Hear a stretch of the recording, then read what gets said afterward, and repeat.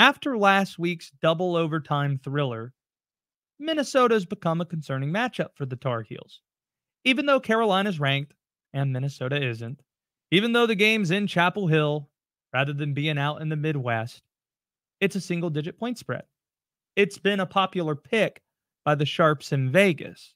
Minnesota, that is. Send me that cash out, family. However, you shouldn't expect to see the Carolina team that barely squeaked one out a week ago. You should expect the Tar Heels from the opener in Charlotte to return and for Carolina to win the game, and here's why. The Gophers haven't played a team like North Carolina yet. They haven't played an opponent not remotely close to them. Drake Maye, he's a little better than Matt Rule's quarterback, Jeff Sims, who used to be at Georgia Tech. He's a little better, too, than whoever Eastern Michigan is trotting out at quarterback. This was PJ Fleck, #row the boat himself, speaking about Drake Maye earlier in the week. Everything. I mean, he's as advertised. He's smooth now. I mean, nothing rattles him. He's a great runner. He's a great athlete. He's very accurate. He can do it all. I mean, that's why probably he's a #1 quarterback being taken in the draft, they say, coming up. I've only studied him one night, right? A little bit in the offseason, but you talk about a really good player. They build the whole scheme around him. Carolina does do that. And Drake Maye obviously is going to be the key for North Carolina. This is the first road game that Minnesota's played this year. That's not a small thing. They're going into Chapel Hill. It should be a decent environment. And North Carolina is going to be playing pretty motivated ball. They didn't play great last week, and they know it. Mac Brown, he even said it kind of after the game that he sent some complacency with App. They watched the tape of App's opener against Gardner-Webb, expecting that'd be the same team that they see. Oh, look, their quarterback got hurt in his debut. Who's Joe Aguilar? You barely snuck past Gardner-Webb. Oh, we're going to have no problems after college game days at our game, and we won by 2 touchdowns in Charlotte.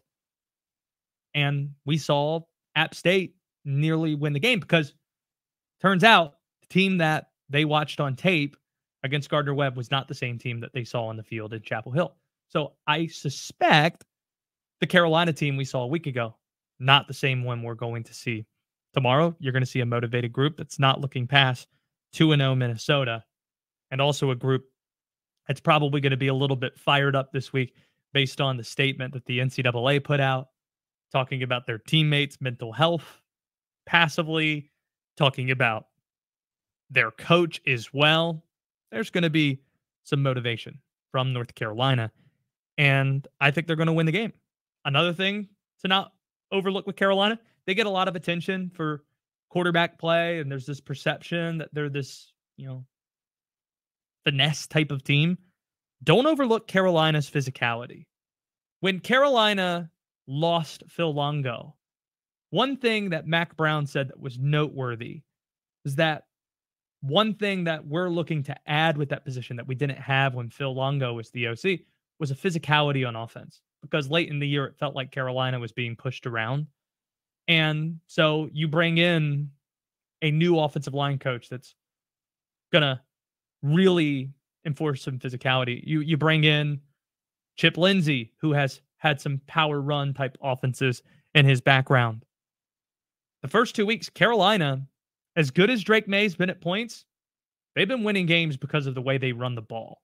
Marion Hampton was the best player for Carolina last week, and British Brooks was the best player in a Tar Heel uniform in week 1.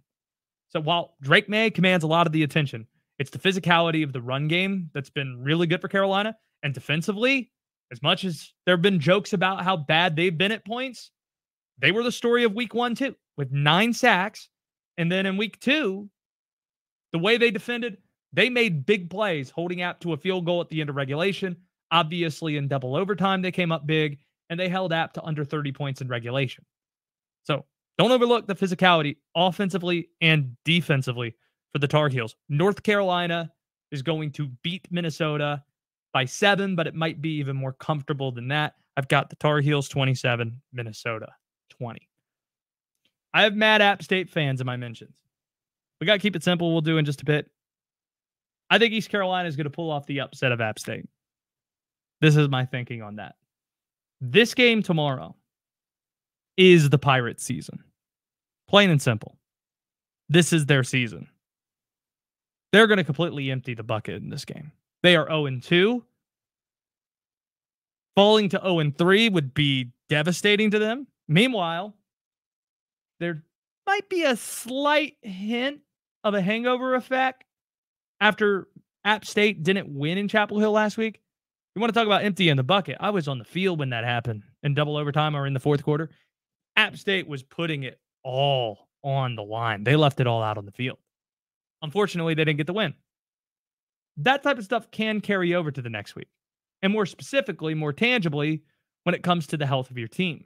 App State, I was down there. I saw dudes on crutches and guys being iced, and there were some broken bodies there for App. And that happens when you play a physical team, a physical Power 5, when you're in the group of 5 from App. So that hurts. And I think the timing actually helps ECU. If you think that the sample size alone is enough reason to think App State's going to win this game because ECU's 0-2 and App State hung in Chapel Hill, I would encourage you not to be deceived by that because they can be deceiving. Early results, small sample sizes. You might just look at the scoreboard and say, East Carolina lost at home to Marshall 38-13. How do you think they can win on the road at Boone? Well, the details of that game matter. When at the 8-minute mark of the fourth quarter, ECU is actually leading the game 13-10. Their defense was fantastic. And then the wheels just completely fell off. But are we just going to forget like the first 3 quarters in 5 minutes, 3 quarters in 7 minutes didn't happen in this game? That ECU was leading in a game they were underdogs in? I think that would be a mistake. A few years ago, I remember taking my wife to an ECU game in Boone, or not in Boone, I beg your pardon, in Greenville. They were playing South Carolina, Shane Beamer's first year there. And the Pirates should have won the game. They threw a pick 6 in it. There was a kick at the end that South Carolina hit to win it. ECU should have won the game. The Pirates started 0-2, and you have people saying, oh boy, do we have the right coach? Do we have the right quarterback? The Pirates went on to finish 7-5. 2 years later, Mike Houston, ECU coach, he has kept the receipts from that and cited 2021 as an example for why you shouldn't write off the Pirates after 2 games this year. I remember 2021 vividly. I remember them booing our quarterback off the field in his home stadium. I remember everybody telling me all week I needed to bench him. I needed to start the backup.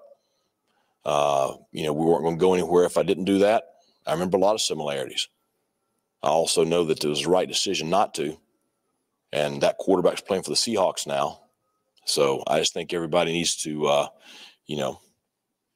support the kids that are on the field and support the players. Yeah, that's a flex. Yeah, well, we went 7-5 the rest of that year. That guy, he ended up being a Seahawk. So I know what I'm doing here. I know more than you guys know. I'm in practice every day. ECU's edge tomorrow, though, I think is going to be the running game. App's struggled against the run the last couple of weeks. Against North Carolina, they got pushed around a bit, and they lost a key run stopper with an ACL injury. I think that's going to hurt. Looking at the defense, ECU plays defense. They gave Michigan's offense some problems in the first half of that game. If it wasn't for the offense for ECU giving the ball back a few times, that would have been a more competitive game than I think people would have expected. Raji Harris is back in the backfield for East Carolina. The identity of Pirate football, man, for decades, or like for the last 15 years, has been spread it out, throw the ball over the yard. That's not what this team is. It's run the ball and play defense, calling back to the Skip Holtz days.